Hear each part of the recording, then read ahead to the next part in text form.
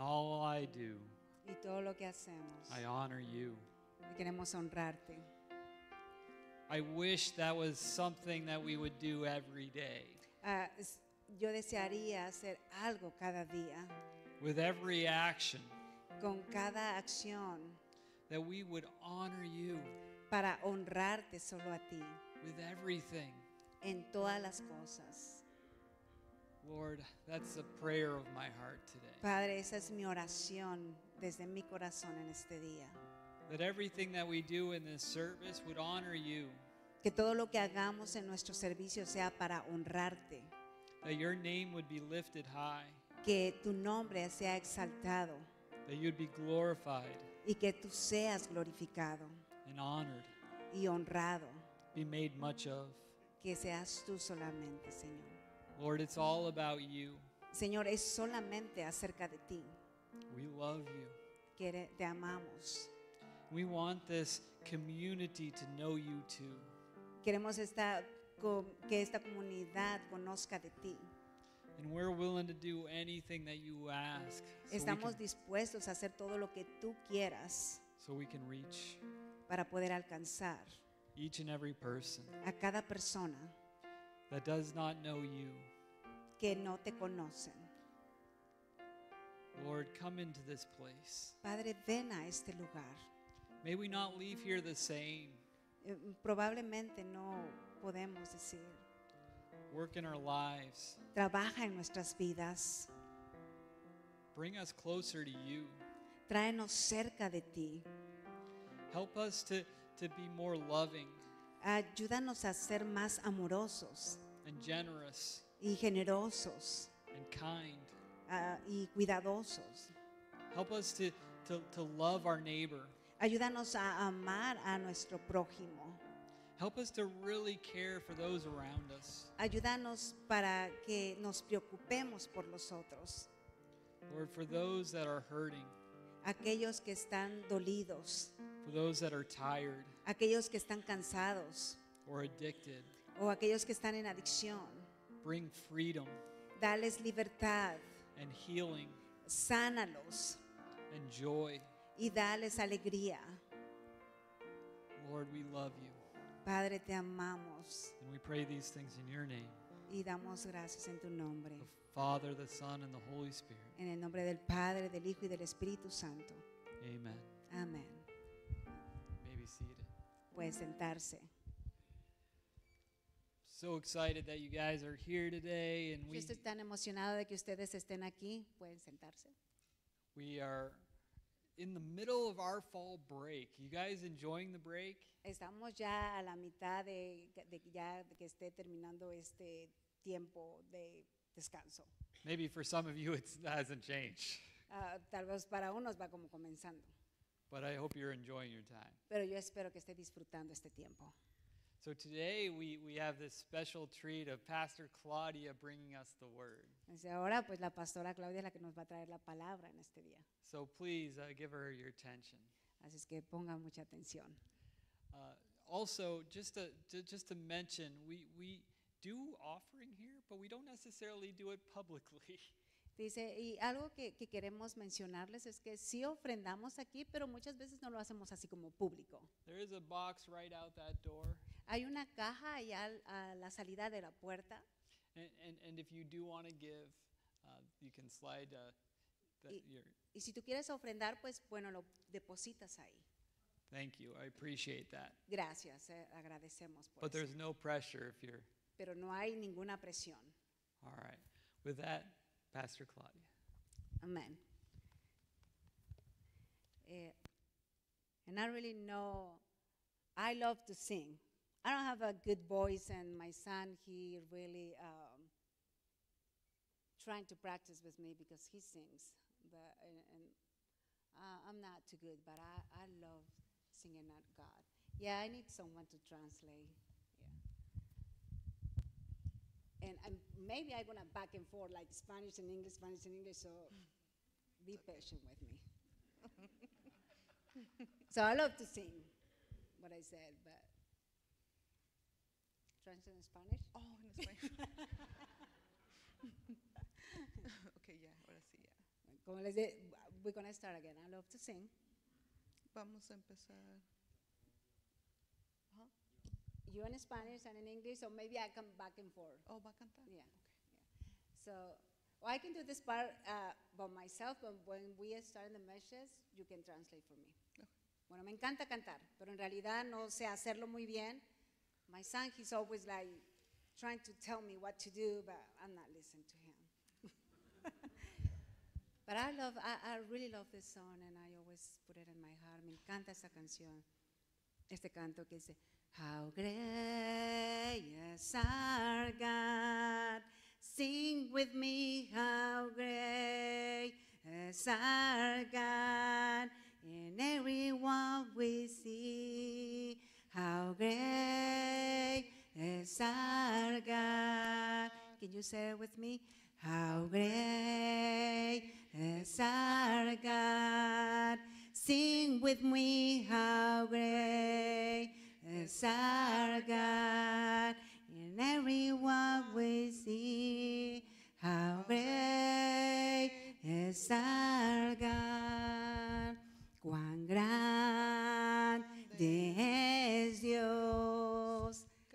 Cántale cuán grande es Dios y todos lo verán.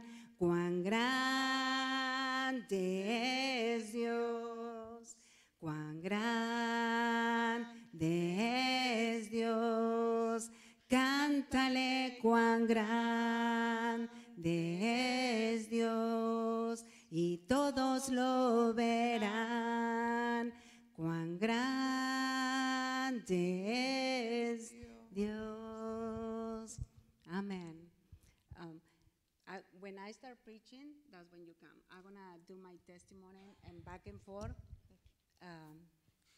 So I always think about like many years ago, like 20 years ago, I'm thinking, when somebody asks me about my testimony, what am I going to say?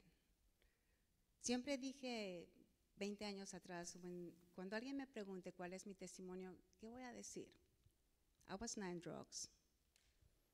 I never smoked. I'm not having any addiction. My family does together. My parents, they celebrate like 53 years anniversary together. My parents, they love us. We are 5 kids, and my parents, they're very good parents. We are not rich, but we're not poor. We have what we need. Y me preguntaba durante ese tiempo, ¿qué voy a decir cuando alguien me diga de mi testimonio si nunca estuve en drogas, ni siquiera fumaba, no tenía adicciones? Mis padres son una pareja unida que llevan 53 años de casados. Nos amaban, no éramos ricos, tampoco pobres, teníamos lo que necesitábamos. But I came to United States like 24 years ago. And when I came here, that's when my testimony started. Before, I don't understand what is the purpose of God for my life. I was happy. I have my parents. My mom, she's a preacher. And I got married. I have 2 kids, and we came to United States. It was nothing. I don't know if you guys know about that Hispanic culture. I don't know si todos saben acerca de la cultura hispana, pero llegamos sin nada. We always came with nothing. And that's why I came, with nothing. We don't have bed, we don't have nothing. We sleep in the carpet. Thank God that here in the United States, the bedroom have carpet, because if not, we live on the floor. But God is good. I never complained. But the first day that I came in the United States, I decided to be close to God. I know Jesus when I was 7 years old. So conozco a Jesús desde que tenía 7 años de edad. And when I came here, I go like, God, I need you in my life. I need you, no matter where I am, I need you. And I came probably one Friday, and Sunday I started looking for church. And if you ask me like 24 years ago, it was hard to find a Hispanic church. You not see too much. But we find one and close to downtown in Indianapolis. And we started going to church. I was so happy about it to find a Hispanic church. Yo era tan feliz de que había encontrado una iglesia hispana. And I remember Pastor Marvin, he take us to American church, English church. He translate that day, and the Hispanic church came to that church, and he started preaching and translate. When the service is almost done, cuando el servicio ya estaba a punto para terminar, estando en esa iglesia americana, el pastor dijo una cosa, dijo, si alguien quiere algo de parte de Dios, este es el tiempo. And I remember the pastor, when he's almost finished the service, he said, if somebody wants something from God, this is the time. If you believe, if you have faith, God's gonna do it today. And I just go, God. So I don't speak English, I don't understand anything, but they have a translate. Someone is translating, and I said, God, I don't want anything. The only thing I want is I want to speak English. I want to understand. If I'm here, I want to speak English. I want to listen what the people said. I want to know. And I started walking in the highway. And I just came to the altar. And I just believed with my heart, and I said, God, help me. I'm not asking for money. I'm not asking for anything. I'm not asking for car. I'm not asking for anything. I just want to speak English. And I remember the pastor came, and he put his hand on my head, and he started praying. And I just go, thank you, Jesus. Thank you, Jesus.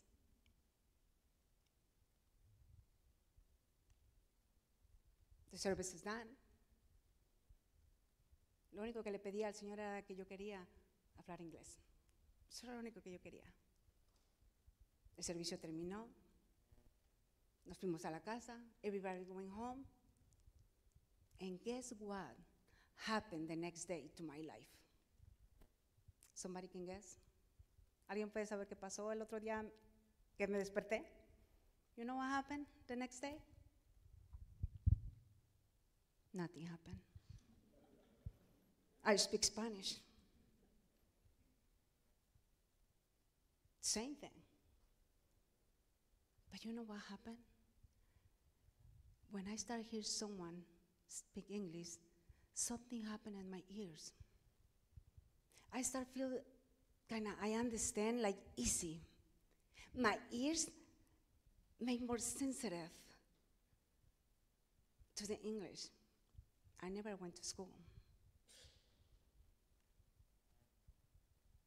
I never have teacher that show me, this is this, you said this, so my English is not perfect, no. And there's a lot of stuff that I don't know either. But thank God for what he gave me. Mi inglés no es perfecto, pero le doy gracias a Dios por lo que me ha dado. 3 months later, so someone gave me a flyer where they said it's going to be a dental-free clinic. Somebody gave me a flyer and they said it's going to be, va a ser una dentista gratis. You can have your teeth clean. And I go, what was the opportunity do I have? And I take my kids, my 2 kids in that time, and we went to that place where it's going to be a free clinic. And we went, and we are in the line, and all the line, that was only Hispanic people. And we're just waiting and waiting. I just come like a little bit late, and there's a lot of people in front of us. But nobody speaks English, only the doctor. And the people come, but the doctor, he don't understand what they want. And I remember the doctor, he said, "Is someone speak English?" Nobody said anything. And I just go like, "God, remember what I said?" And he said again, "Is someone speak English?" And I go like, I raised my hand. He said, come here. Cuando el doctor dijo, alguien que hable inglés, y yo levanté mi mano y dice, ven. And I went to all the front, and he said, who you came with? And I go, 2 kids. Don't ask me how I said, because I don't know how to say right now. I don't know what I said to the doctor, but he know I have 2 kids. He said, bring your kids, and I bring my kids. And we start see all the patients and translate. So I'm not have even 1 year in the United States.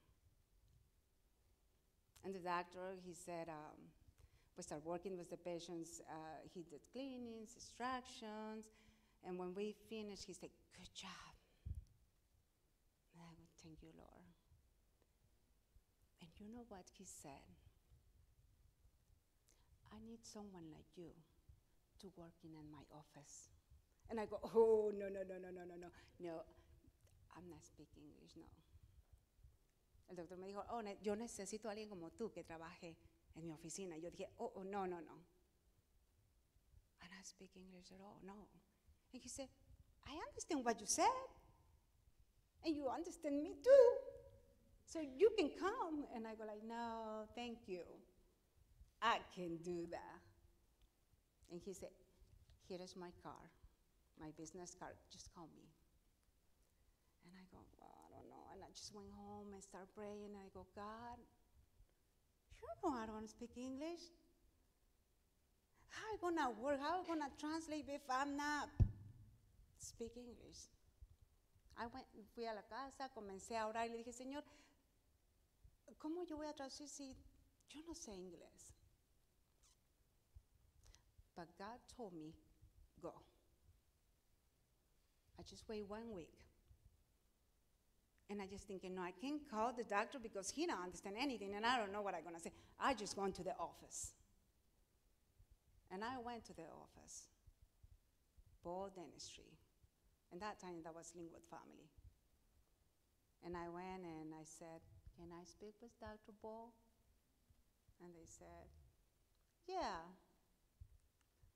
He came and he said, hey. And I said, you remember me?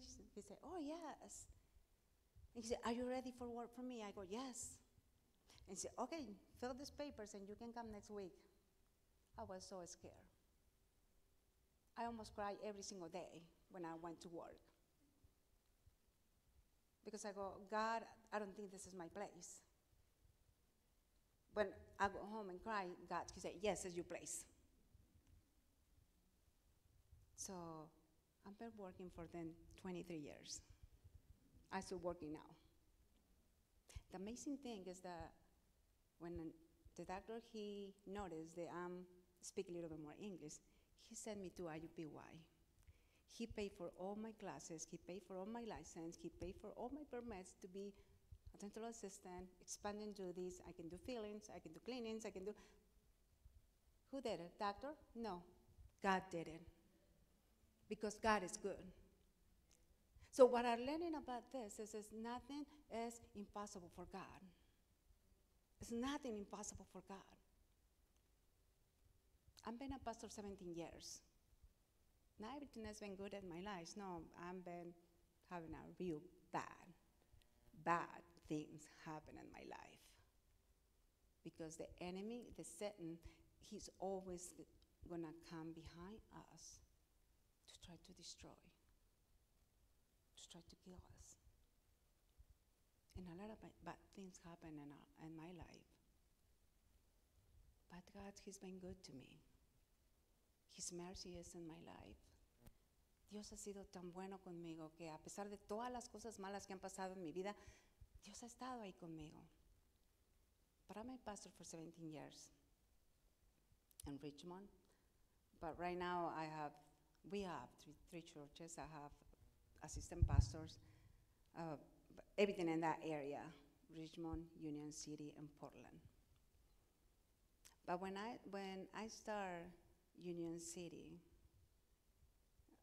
I don't know in American culture, but in Hispanic culture, be a woman and be a pastor is hard. It's not easy. Because Hispanic men, they the macho. They the one said what to do. They not accepting the woman said something, or do this, do that. So it was so hard. And there was people that's against them be out front. Había gente que no aceptaba de que yo estuviera al frente por ser mujer.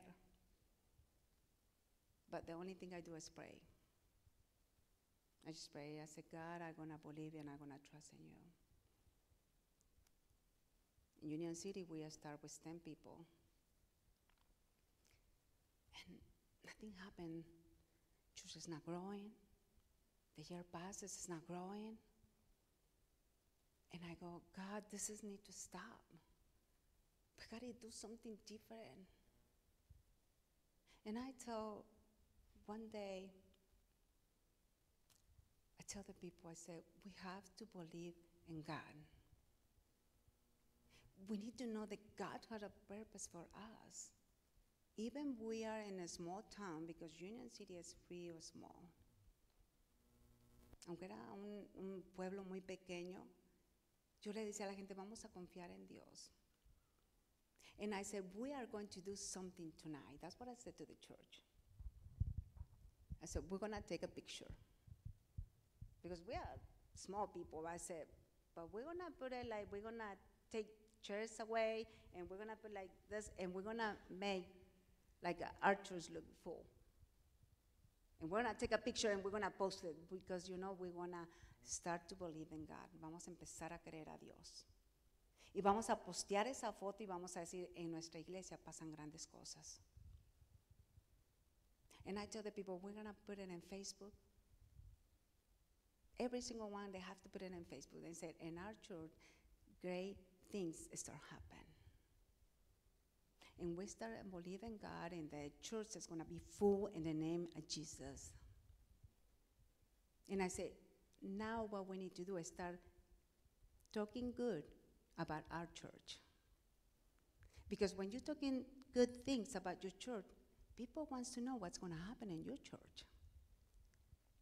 But if we in the church and we start talking bad about our brothers or sisters, talking bad about the church, nothing's going to happen. Nobody wants to come. When you refer someone to the restaurant, they go because you say, oh, it's a good food, good service.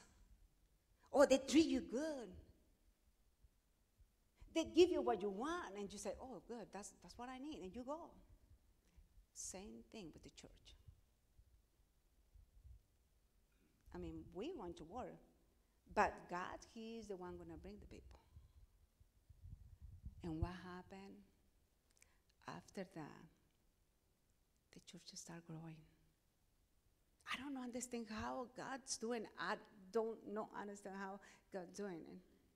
Pero la iglesia comenzó a crecer. The church started growing. More people start coming and coming in the church. Our church, it was a small church. We are like enough for 60 people. But it wasn't the time where there's no more church for people. People has to be a stand because it's not enough. A lot of cars parking outside. It was not space. Ya no había lugar para la gente. La gente desde afuera estaban, they looking like this because it was not space. And we said, well, we have to do something. We're going to make it, we thought about, we're going to make it bigger, we're going to do something, y pensamos, vamos a hacer algo más, y vamos a hacer la iglesia más grande.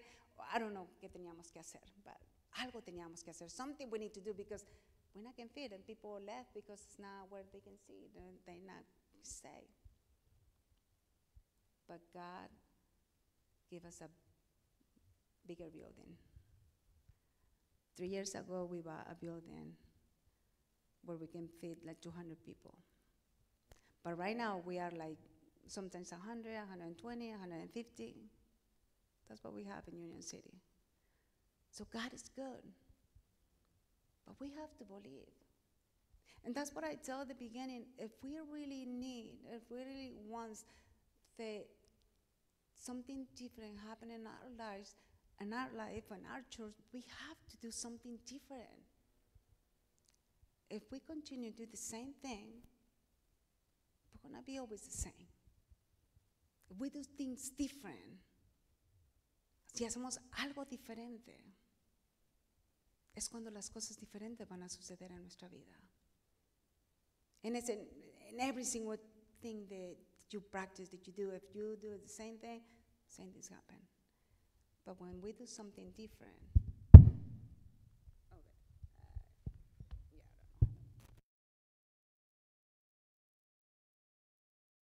about today.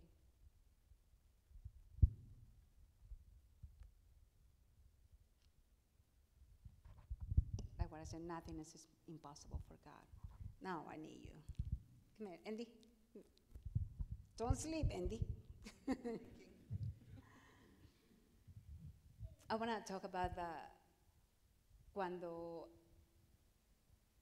el rey David When King David, estaba a punto de morir. he was to the point that he was going to die. Little more loud. Just talk more loud. Oh, loud? Yeah, Oh, yeah, yeah. Cuando cómo él le dio unos consejos a su hijo. How he talked to his son, ¿Le dio consejos? gave him advice. Pero quiero que lean Segunda de Crónicas 2:5. Can you go to 2 Corinthians 5? 2:5. 2:5. Y la casa que tengo In the house that I have, que edificar,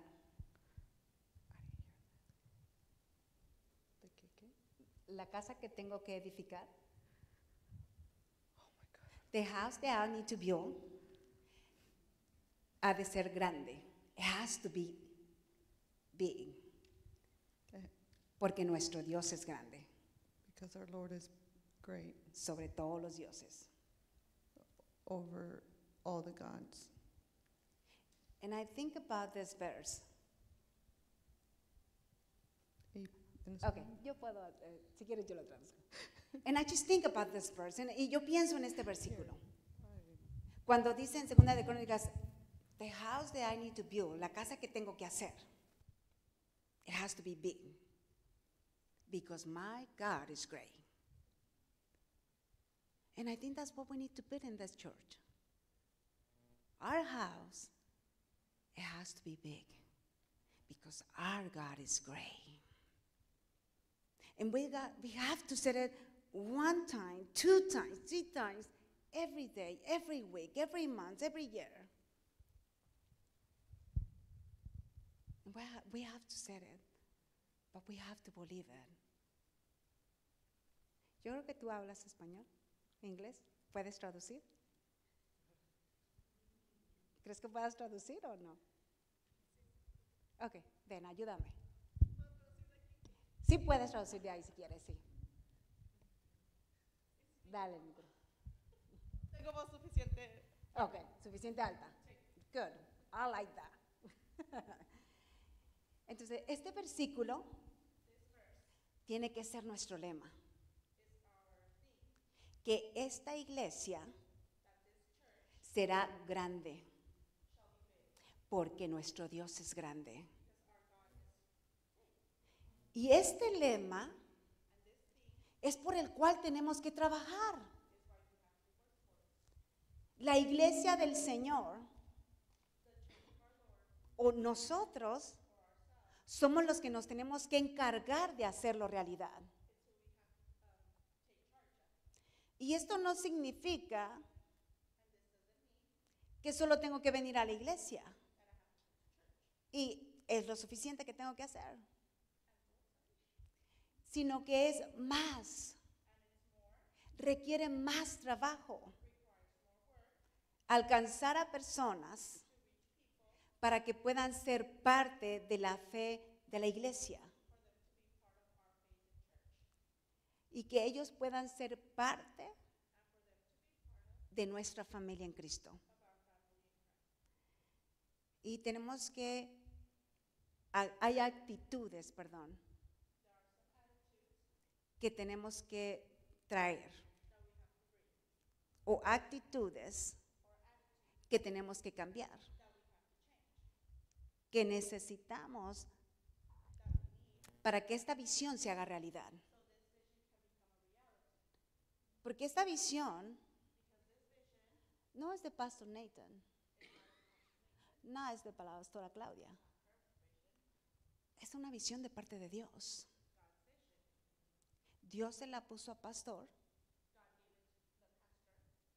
El pastor la comparte conmigo. And God's gonna help you. Dios nos va a ayudar para hacerlo realidad. Pero tenemos que creerlo. Y tenemos que unirnos para que verdaderamente eso suceda en nuestra iglesia.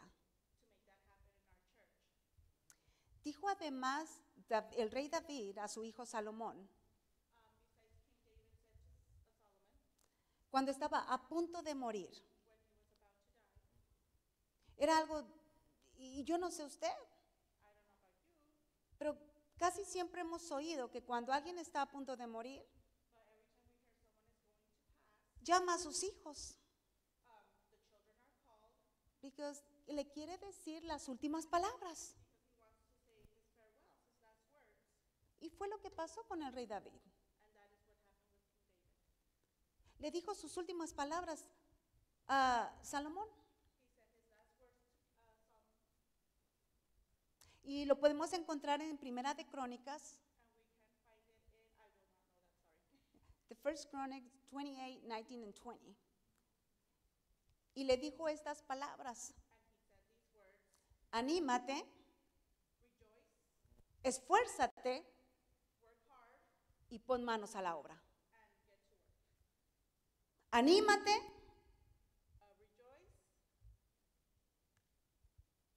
esfuérzate y pon manos a la obra. ¿Por qué el rey David le estaba diciendo eso a su hijo? Porque él sabía que iba a pasar por estas situaciones. Entonces le estaba enseñando cuál era la actitud que él tenía que tener. Animarse.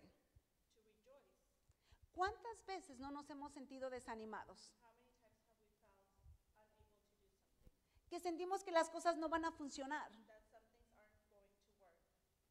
Que decimos, oh, yo no sé si esto me va a gustar. Pero el Señor te dice, anímate. Anímate. ¿Sabe cómo lo vamos a hacer? You think this was going to be a little bit crazy. But I'm Hispanic and I know. Usted va a pensar que esto es un poco loco, pero I'm Hispanic. Yo soy hispana y lo sé. Because estamos esperando tal vez de nosotros como hispanos traigamos a más hispanos. But you know what is the truth? Pero, yeah, you can back and forth. Pero ¿sabe cuál es la verdad? Did you? Like American? Yeah, no. You like American, talk to the Hispanic. Like you, the speaking, you say, how am I going to say it? Say, come to my church. Yeah, well, even they not speaking English, but you have a car. People, Hispanic, we need to feel like welcome in the American church. Because usually we looking for something like where I feel comfortable. And sometimes, y a veces pensamos como, no me van a aceptar. But if you go with them, y tú les dices, te invito a mi iglesia. Even they not speak English, they're gonna understand church. They're gonna understand church. We know church. We know what a church means. If you like Americans, you say, oh no, maybe I'm not gonna talk to them, but if they feel welcome, tú los estás animando.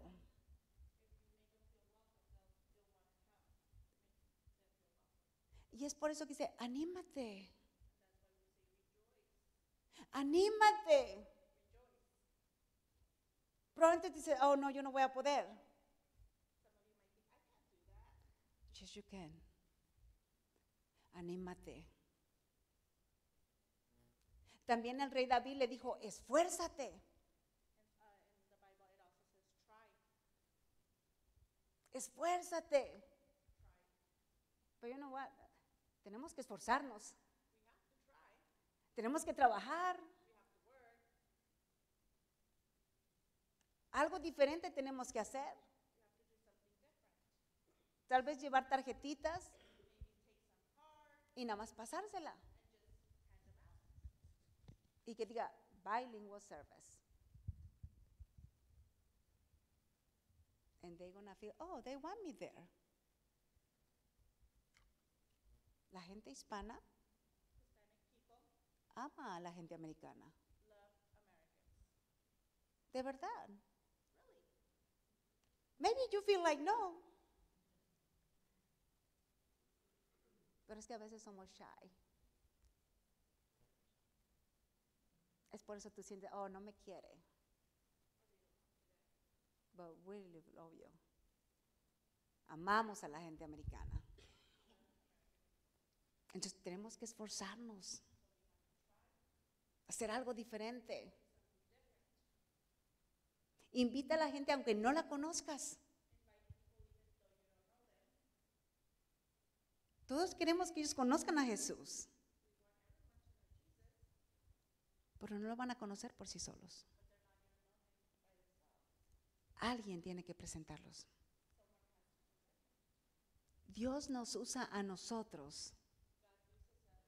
Usa nuestros pies, nuestras manos, nuestra boca, para que el reino de Dios crezca. Y también le dijo David a su hijo, pon manos a la obra. It's easy to be like this. Somebody else can do it. Pastor Claudia can do it. Alguien que lo haga. No es mi trabajo. But as he said, manos a la obra. It's everybody. Todos tenemos que hacerlo. Tenemos que trabajar para la obra de Dios. Y hay algo que me encanta que le dijo también. Don't be afraid. Eso le dijo a su hijo Salomón. Don't be afraid. A veces estamos todos espantados.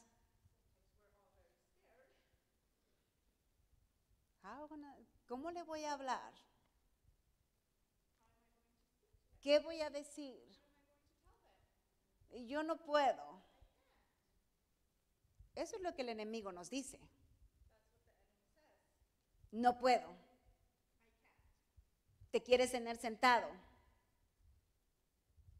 con los brazos cruzados. Con que tú vengas a la iglesia, con eso está bien. But God said, nosotros no tenemos que ser así.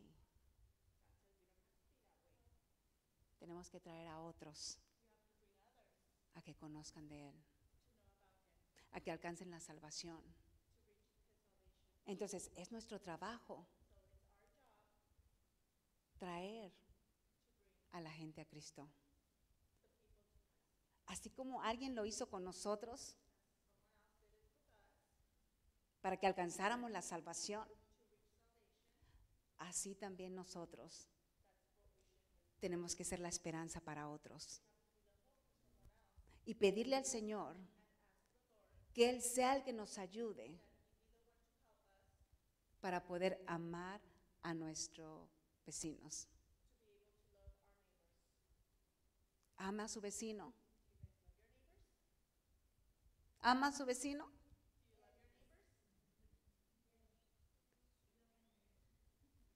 Dice la palabra de Dios. ¿Qué recompensa tiene que tú ames a los que te aman? Ninguna. Es una recompensa.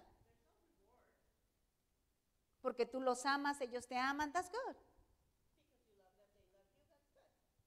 No hay ninguna recompensa. Pero dice la palabra que cuando tú amas a tu enemigo, grande recompensa tendrás. Even you not like the people. Aunque no te guste la gente, comienza a amar, comienza a invitar, comienza a creer lo que Dios va a hacer en esta casa. Tenemos que creerlo. Hermanos, esto es por fe. Esto es por fe. No tenemos que dejarnos llevar por vista, sino por fe. Dios tiene poder. Su poder es inmenso. Pero ¿de qué tamaño está nuestra fe? Tenemos que creer en Dios y creer que Dios tiene un propósito para esta casa. Pero tiene que empezar con nosotros. Así es que no dejes de creer. Únete a la visión. Comienza a invitar a otros.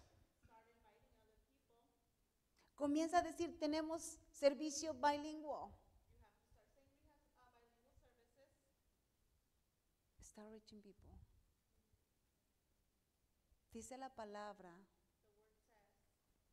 que nosotros vamos a sembrar, pero Dios se va a encargar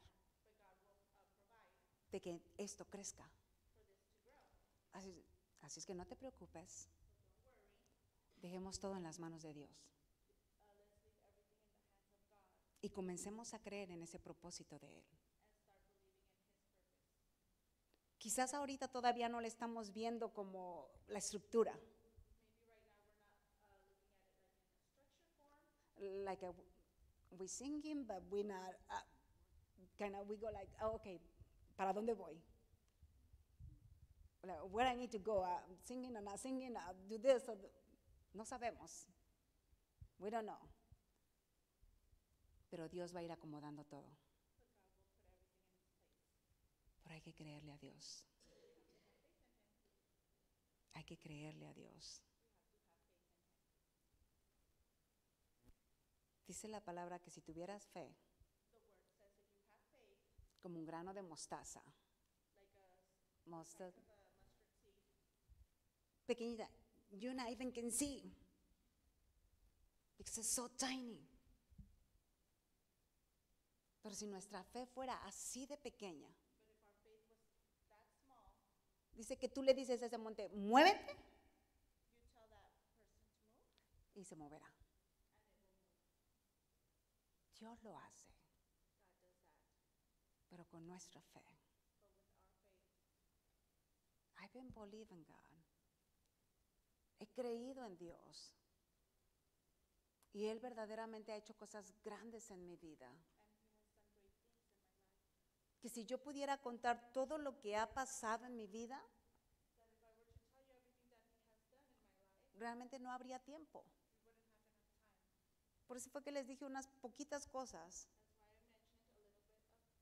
de las cosas que Dios ha hecho en mí. Pero es mucho más que Él ha hecho en mi vida. Lo único que Dios está pidiendo de nosotros es la fe. Nosotros no vamos a cambiar a nadie. Yo no puedo decirle, tienes que cambiar. O yo no sé si alguien te ha dicho, tú nunca vas a cambiar. Sigues actuando de la misma manera. Pero nosotros no vamos a cambiar a nadie. El que cambia es Dios. Cuando tenemos la fe y cuando le entregamos nuestro corazón a Él. Dios se encarga de cambiar las cosas. Y dice su palabra que los planes que nosotros tenemos no son los planes de Dios. Podemos tener muchos planes y podemos decir, si Dios quiere. Pero déjame decirte que Dios sí quiere. Lo único que está necesitando que nosotros demos el primer paso y que digamos sí al Señor. Entonces tenemos mucho trabajo que hacer, pero empieza con nosotros. Así es que tenemos esta oportunidad aquí en esta casa de hacer lo que dice la palabra. Esta iglesia es grande porque mi Dios es grande. Esta iglesia es grande porque mi Dios es grande. ¿Lo puede decir conmigo? ¿Puede decirlo conmigo? Why you not stand up and we're going to say it together? Esta iglesia es grande. English. This church is big because my God is great. Can we say it again? This church is great. Amen. How many believe in this? We have to believe. And great things is going to happen. How great is our God. Sing with me, how great is our God. In everyone we see, how great is our God. How great is our God. Sing with me, how great is our God. In everyone we see, how great is our God. Cuán grande es Dios, cántale cuán grande es Dios. Y todos lo verán, cuán grande es Dios, cuán grande es Dios.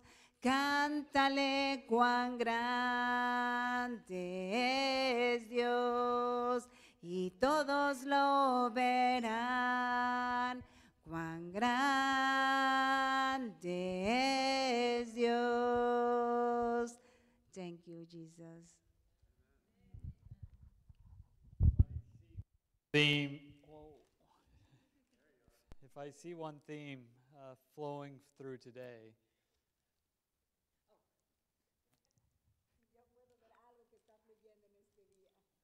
it's that we are different.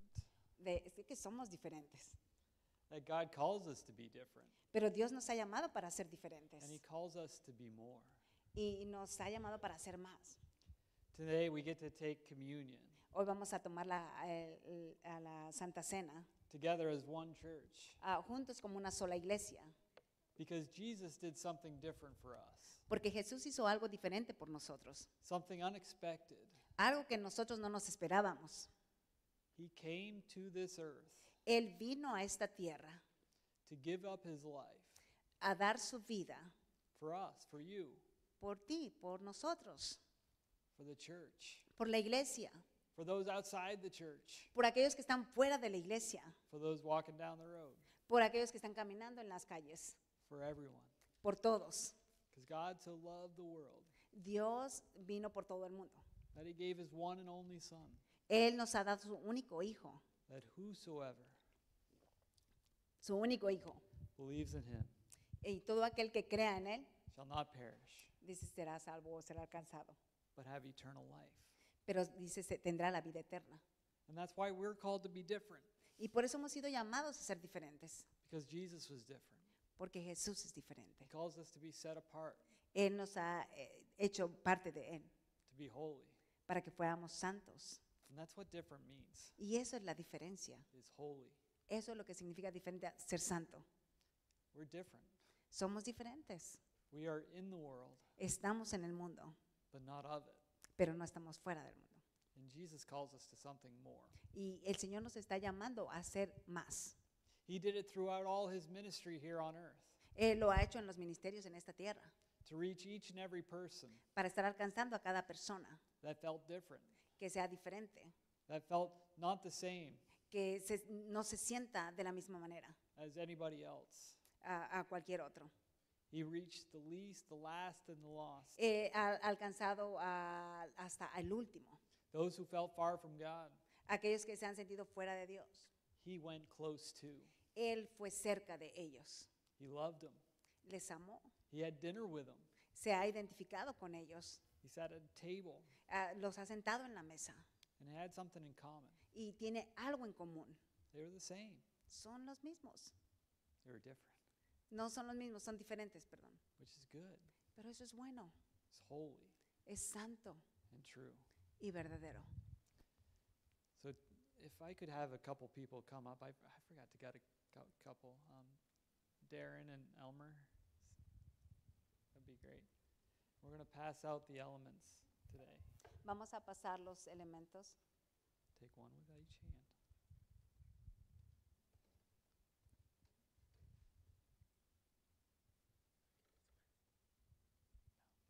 Elmer gets his.